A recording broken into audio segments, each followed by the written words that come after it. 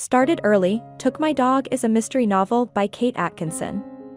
It's the fourth book in the Jackson Brodie series, and the plot centers around a retired detective who takes custody of an offender's child but discovers that no good deed ever goes unpunished. It was published in 2010 by Doubleday and received positive critical reviews, although it's less popular than earlier books in the series. Atkinson is an award-winning, international best-selling author who writes both mystery and crime novels. Her debut, Behind the Scenes at the Museum, won the Whitbread Book of the Year award. The protagonist is Tracy Waterhouse. She's a security chief at the Marion Centre in Leeds, England. She used to be a detective, but she got bored with retirement, so she got a job to keep her occupied. Even though she has a 4-year-old son, she's not interested in being a stay-at-home mom. Still, she feels like something is missing from her life. One day on the job, she encounters a drug addict called Kelly.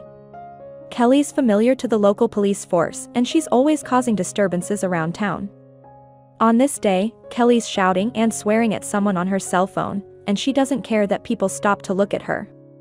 It's a shopping center, so her behavior is even more obvious. Tracy won't stand for this aggression and approaches her. At Kelly's side is her very young daughter, Courtney. Courtney doesn't seem bothered by what's happening, but Kelly's very rough with her and pulls her along so fast that her feet drag over the ground. In a split second, Tracy decides there's only one solution. She offers Kelly money in exchange for Courtney, and for Kelly to get out of the shopping center. Meanwhile, Jackson Brodie, a private eye, rescues a dog which is badly mistreated outside the shopping center. He's looking for a purpose in life after his wife, a scam artist, left him and stole all his money. Homeless and picking up transient investigative work, he's driving around England on his latest job, finding his client's birth parents. She lives in New Zealand. He knows the family lives in Leeds, so he goes looking for them there, which is how he ends up at the shopping center that day. Unaware of what's going on outside, Tracy takes Courtney from Kelly.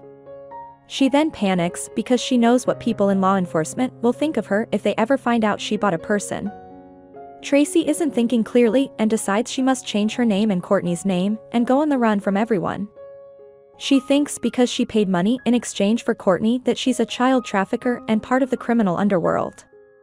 For someone like Tracy, with her police background and understanding of the law, it makes sense that she feels this way, even if she had the best intentions at the time. She now unexpectedly has a new child in her life, and it's up to her to protect Courtney from the kind of horrors she witnessed as a detective.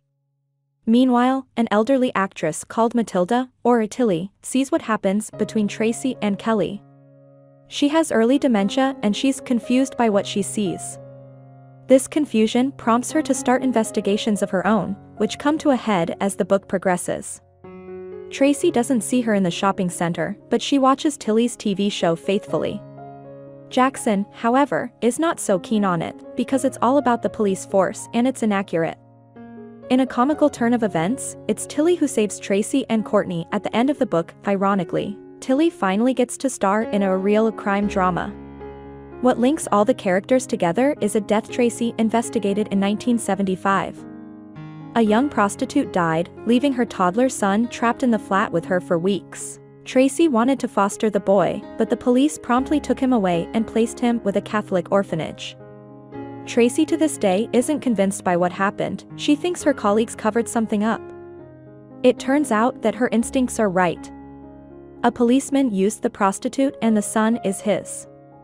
When the prostitute tries to tell his wife about their liaison, the policeman kills her and leaves the boy in the flat. Higher-ranking policemen discover this and cover it up. They place another child from the flat, a young girl, with a family who moved to New Zealand. The girl is now Jackson's client. All these threads come together when Tracy questions how her colleagues knew the layout of the flat so well before they entered it, and why they were all in a hurry to close the case. When Tracy realizes the truth and they try to kill her so that she won't tell anyone, Tilly saves the day and kills the policeman. Tracy escapes and can live her new life. I hope you enjoyed this video. Leave a like if you did and be sure to subscribe. Thank you.